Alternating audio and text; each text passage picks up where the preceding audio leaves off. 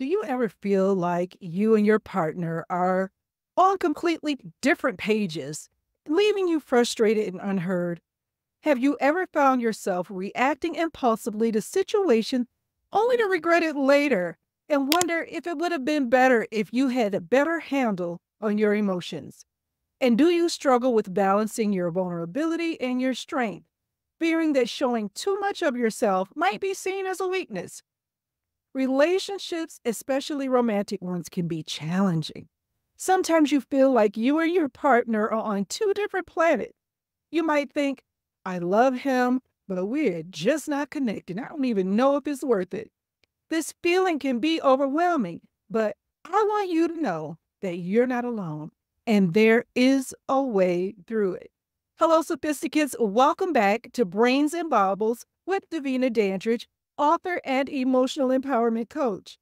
If you're new here, I'm thrilled to have you. Today, we're exploring an important topic that affects so many women, and it's dealing with difficult relationships.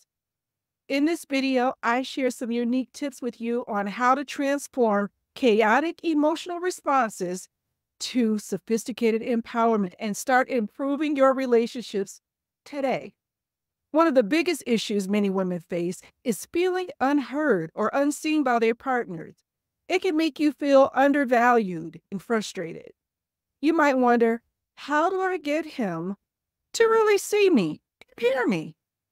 It's a tough question, but the answer lies in mastering your emotional intelligence and effective communication. Understanding emotional intelligence can bridge the gap, allowing you to communicate more effectively and feel valued in your relationship. Let's talk about vulnerability and submission. Many women have grown up with the idea that showing vulnerability is a sign of weakness. They think they have to be strong all the time. But there's a profound difference between vulnerability and submission. Vulnerability is about being open and honest, letting your partner see you for your true self, including your fears and including your insecurities. Submission, on the other hand, is often misunderstood as losing yourself or giving up your control. But the true emotional strength comes from vulnerability. It's about showing your partner that you trust him with your feelings. It doesn't mean changing who you are. It means embracing who you are fully with your insecurities. In Proverbs 31:25, it says, strength and dignity are her clothing, and she laughs at the time to come. They're talking about the Proverbs 31 woman, and she is clothed with strength and dignity, and she laughs without fear of the future. She knows who she is. So she is free to be vulnerable to her husband. She is not worried if he'll use her vulnerability to manipulate her sometime down the line. Sometime in the future, he's going to throw it back up in her face. She is a self-confident emotional planner. She's designing her future. So how do you balance vulnerability without losing yourself in the relationship? It's about boundaries. It's about communicating your needs clearly. No one can read your mind. You don't have to do other things to get his attention, like withhold sex as a way to get respect or manipulate your partner. Instead, focus on building mutual respect through understanding and emotional planning. Respecting the relationship doesn't come from acting mean or nagging. It comes from showing your partner that you value yourself and you value your emotions. If you're finding this information helpful, be sure to check out my video on how to use emotional intelligence to be valuable in relationships. I put the link below. By becoming an emotional planner, you can gain control over your responses, transforming potential conflicts into opportunities for growth. Your growth is so important. Your growth is the source needed to fuel the future for your desires. Difficult relationships, they can damage your emotions and they can get you to the point where you become stuck if you don't decide to do something about yourself and the triggers that you've had. Through emotional intelligence, you'll develop the tools needed to motivate yourself to pursue personal growth, because that's all that it is. If you haven't already started managing your emotions or thinking about your actions and what causes those actions, then you just need to do some growth activities. There are changes you'll need to make to your mindset that will enable you to become like the Proverbs 31 woman, a woman with sophisticated empowerment. Here's one of my quotes, and it exemplifies the importance of being vulnerable even in difficult relationships. All right, so here it is. Your words can say love, your listening proves it. So you have to put proof, you have to put action behind the words that you say to show that you really are invested in your relationship. I was once asked in a Q&A, well, what is vulnerability? Well, I'll tell you what vulnerability is. Vulnerability in relationships is when you really want to say something. You really want to get your point across or prove that you're right, but instead you table your comment until later and you let your partner say what he needs to say. And this is important because you're letting your partner be heard. You're showing him how to treat you. And this sacrifice, of being quiet, it's for the good of the relationship. Listening also enables you to get clarity on the situation, because when you're always talking and always trying to protect your weight in the relationship, you don't see the full picture. You need to take action to start identifying where there are opportunities for growth in your life. If you're enjoying this content and you want to dive deeper into emotional empowerment, join my Emotional Reset Challenge. This challenge is a transformative experience designed to help you manage your emotions and curate the life that you desire. Click the link in the description below and sign up today. All right. So let's address a misconception that a lot of women have. And here's what they'll say to themselves. Why do I have to change if the way I act has worked in the past? Well, the truth is, you don't have to change. But if you want to start having peace in your relationship, you will open your mind to something different. Because if you continue with the actions that you've used in the past, then you'll keep getting the results that you've gotten in the past. Growth requires change. In order to grow, you have to make these changes. Holding on to old patterns might have served you before, but they could be what's holding you back right now. What's holding you back from having the successful relationship that you want.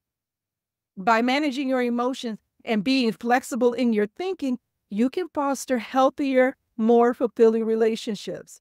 Another important point is balancing caring for your mate's feelings without losing your voice. And I know this can be difficult, but it's essential to communicate your needs and your boundaries clearly. Remember, staying strong doesn't mean being stiff and rigid. It's about being adaptable and being empathetic while maintaining your self-respect. And for people pleasers, which I'm a recovering people pleaser, this can be a delicate dance. Embracing sophisticated empowerment means recognizing that true strength lies in your ability to be both vulnerable and resilient. You have to do both. So, here are the practical tips to transform your relationship with a unique spin that will inspire real change in you. And it's simple. The first one is to turn triggers into triumphs. Recognize your emotional triggers and use them. Use them as a catalyst for personal growth. Imagine each trigger as an opportunity to rewrite your response and turn potential conflicts into moments of connection. So instead of reacting in a way that will pull you further apart, you react in a way that's going to bring you closer together. Changing the power of your triggers helps to manage your emotions as well. Your emotion, they impact your thinking, and your thinking impacts your behavior, and your behavior impacts your environment, and in this case, your relationship. Number 2, use self-awareness as a superpower. Embrace self-awareness as your personal, powerful, unique gift. You have to regularly check in with your emotions like you would a close friend. And then you would write down your feeling Do this every day, and this will help you understand the patterns that you have in your emotions, the things that set you off, and that way you can proactively address them. This transforms you from a trigger responder to an emotional planner. Number 3, create a vision board for positive goals, not just the material things that you want, but for positivity in relationships, and include relationship specific goals. You visualize a healthy, loving relationship. What does that look like? Does that look like spending more time together? Does that look like going on dates? Does that look like having a trip? Does that look like just watching television together or having dinner together? What does it look like? Put a picture of it. Get it. Put it together. And use this daily as a reminder to strive toward that vision. I mean, you have to see it in order to go after it. Number 4, develop gratitude routines. So what you're going to do is incorporate gratitude activities in your daily routine. So after doing skincare, after working out, you are going to start with writing down 3 things that you're grateful for about your relationship. This activity can shift your focus from the challenges that you're facing to the blessings that you've experienced by this union, or the blessings that you're going to have in the future. But you can look back and be grateful and know this relationship might be rocky right now, but it's not that bad. And those blessings that I've experienced in the past, I'm grateful for them and I want more of them. This doesn't have to be a big deal either. This can be very easy to do. All you have to do is get just a regular notebook and write down what you're grateful for every morning. Because acknowledging this early in the day gets your focus on the positives of your relationships so that you can think positively about your relationship all the day long. Number 5, I call this the PPP, not that PPP. This PPP is the positive phone prompt. So what you're going to do is save a digital prompt on your phone that reminds you to stay positive. And not just generally, but very specific. You're going to get an image that shows you and your partner smiling or doing something that you love to do or something that was a happy time in your life, or a scripture that relates to relationships and being positive, and you're going to save that in your notes. Or you could even pick a song and add that to your playlist, something that has sentimental value.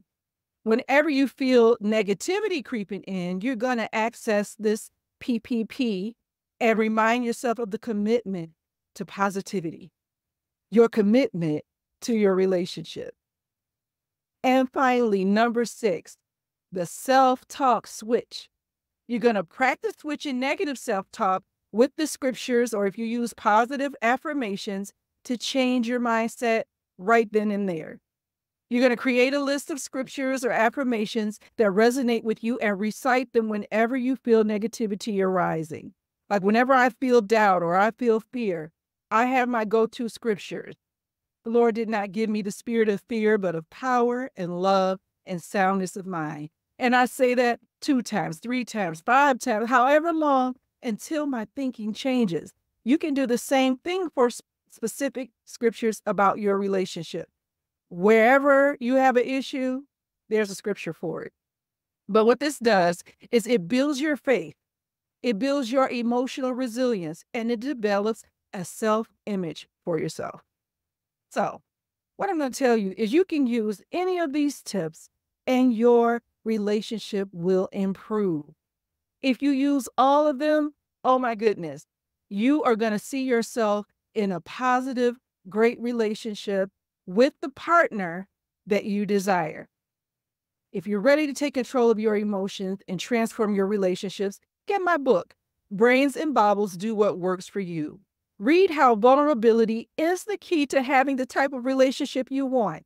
And don't forget to subscribe, like, and hit the notification bell to stay updated with more empowering content. Let's continue this journey of sophisticated empowerment together. I have a couple of questions for you, though.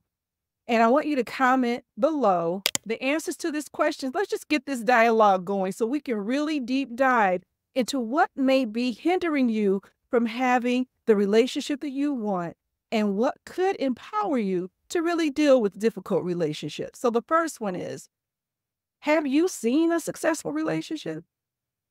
Not what's on television, not what your friends have, maybe not even what your parents have.